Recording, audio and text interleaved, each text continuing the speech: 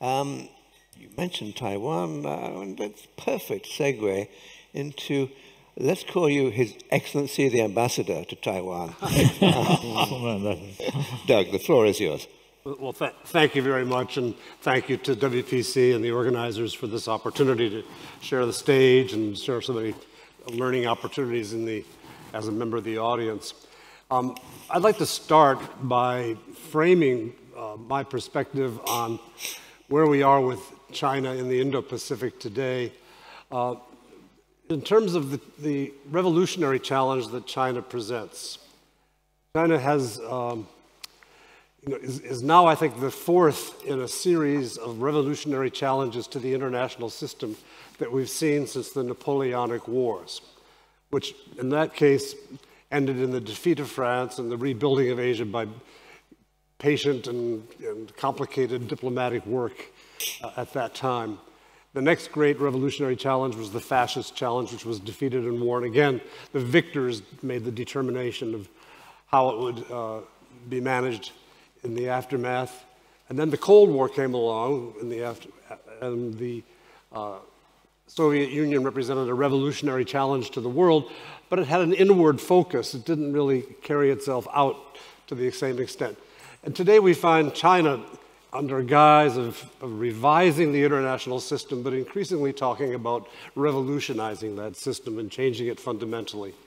And China, unlike the previous defeated Napoleonic or defeated fascist forces or the collapsed Soviet Cold War era, the China today still has a foot in the world as we know it, the rules-based order. It's been profiting from that, but it also wants to change it. So I think we need to look in the long term at how we're going to find a new equilibrium, a new way to manage this Chinese ambition.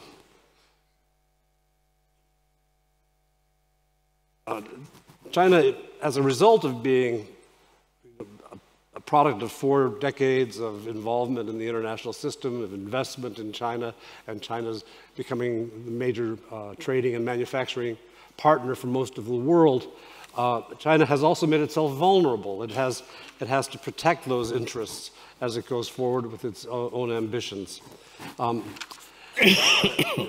The Biden administration came to office having inherited a chaotic approach to China in the Indo-Pacific under Donald Trump.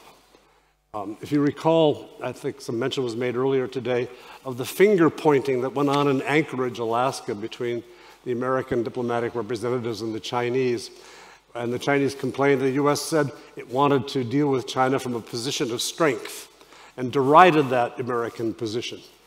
Well, we had a couple of years pass by, and the U.S. and the Biden administration has worked hard to reconstitute the quality of our relations to that which prevailed before the Trump administration came to office. And we saw the U.S. in Japanese and Korean alliances strengthened. The alphabet soup has been mentioned of AUKUS and strengthening the Pacific Islands. We've been ignoring the Pacific Islands for 20 years, but China woke us up to our interests and concerns there. We have the AUKUS arrangement, which I'm hoping will be something material, but it's still a promise, not really a reality. And the Quad. Today, as Biden prepares to host Xi Jinping at the APEC meeting in San Francisco, I think he can take satisfaction that compared to 2 years ago in the Anchorage meetings, the United States now is in a much greater position of strength to deal with China as they go forward. Now, the APEC meeting will mark only one moment in the continuing competition between the U.S. China, despite a slowing economy, it continues to develop unprecedented military capabilities. The U.S. is challenged to upgrade its own military capabilities while being compelled to provide assistance to Ukraine and now to the Israelis in Gaza. The U.S. is also challenged by having old habits that have not been revised to meet modern requirements. our military industry has fallen behind. The ways of dealing with the military industry through Congress and through the Defense Department need to be upgraded. Our processes are slow. There are multiple demands on resources. Domestic demands are up because the American people are tired of paying for maintenance of the peace around the world. They want a peace dividend. All of these are putting pressure on the U.S. in ways that make it not easy for the U.S. to simply, enter into a confrontation or make a series of demands. We have to find ways to chisel away at our problems in the Asia-Pacific region, in the Indo-Pacific region. And China will work all the while to make these harder. I understand China has announced that it's willing to be hosting a Hamas delegation shortly. China has interests in the Middle East. They need energy from the Middle East more than the United States does. But we both have an interest in keeping the energy supplies from the Middle East going forward. And there's a basis for a kind of standoffish cooperation between the U.S. and China on restoring peace in the Middle East. But that has to be explored. It has to be found, and that's not present. At the moment, China seems to be rather eager to take advantage of the distress the Middle East is causing and hope that the U.S. will be further distracted from the Taiwan and the Asia-Pacific sets of challenges that China is posing. The main area where the United States is falling behind, hasn't done enough to re-strengthen its position, is economic. We should never have walked away from TPP in 2016 and the end of the Clinton campaign. We should be talking about TPP. IPEC is it's a worthy effort, but it's not a substantial and attractive offer for the parties in the region who have become increasingly dependent on trade and investment with China itself. And I'm not optimistic that either the Democrats or the Republicans, should they take power in the next administration, would be willing to bite the bullet on dealing with the economic challenges that we face in the Indo-Pacific. Now, a word about Taiwan, where I served as an unofficial ambassador. This is now, remains the most dangerous flashpoint in the Indo-Pacific region.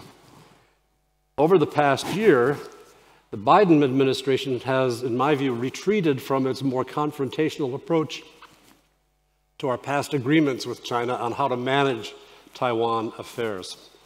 We had an era where, starting with the end of the Trump administration and through the beginning of the Biden administration, the U.S. was sort of pushing the envelope on official dealings with the people of Taiwan. Since May of this year, when Jake Sullivan, the National Security Advisor, and China's counterpart Wang Yi met in Vienna, the U.S. has been walking the line more carefully. It's what I call a restoration of diplomatic discipline. This is not something you do alone. You don't just retreat and yield to Chinese demands, but you also pair that with an effort to strengthen Taiwan's ability to deter aggression. China's growing military capabilities can't be dismissed, but they can't be confronted directly either, except at great cost. The question is how to find the balance between deterrence and diplomatic discipline that keeps the peace in the Asia-Pacific region. What's the outlook for the 21st century in the Indo-Pacific? In my view, Xi Jinping and his revolutionary ambitions look to dominate the next decade or more, with Xi himself in charge. And a mixture of discipline and deterrence will be required if the U.S., despite competition for national priorities at home and leadership in other parts of the world, will have to have a sustained, steady, measure-by-measure approach to the Indo-Pacific. My belief, however, is that the people of China and that the China we know today of Xi Jinping is not forever. And as we move forward in our efforts to incentivize peaceful resolution of disputes in the Indo-Pacific and make the alternative of using force unattractive, we also should keep the door open to the Chinese people at all times so that they understand that our competition is not with the people of China, but with the behavior of a certain government in China. And that if China is willing to change its behavior, the US will be willing to cooperate to help make a 21st century that achieves what the Congress of Vienna did in the 18th century, and with the bright men and women of the end of the World War II period did to establish a way of maintaining a balance in global affairs to stem this revolutionary disruption and to allow us to build a peaceful future. So thank you for that. Thank you very much indeed, Doug. I note that you are not allowing Xi Jinping to be immortal. You have a time limit for him. Do you have a guess at when China will change? You know, I have been lucky enough to know a lot of Chinese for quite a few years. And when we can get together, I think they're pretty frank about the shortcomings of their current leadership. But they're also frank about the risks of taking on the current leadership. So the question is waiting out the current leadership and not closing doors to a more cooperative and productive future between China and the various the countries of the region, and the world for the matter.